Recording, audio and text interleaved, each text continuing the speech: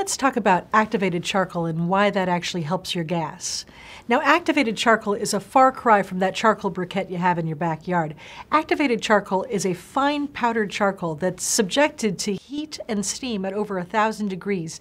It makes it have gazillions of little pores within it. And those pores within it, if you think of sort of a sponge or a lava rock, adsorb a huge volume of gas into each of those little particles. Activated charcoal has a huge surface area. In fact, a teaspoon of activated charcoal has the same surface area of an entire football field. We have a long history of using activated charcoal in health. Centuries ago, people used activated charcoal to detoxify their gastrointestinal tract. And even today, we use it in overdose situations in the emergency department. So how can you get activated charcoal to try out for your gas? Well, you do not need to make your own, because that would be pretty impossible. We'd rather you go to your local drugstore or pharmacy and pick up some activated charcoal in the form of charcoal caps. Charcoal caps are natural, safe, and effective in treatment of your intestinal gas.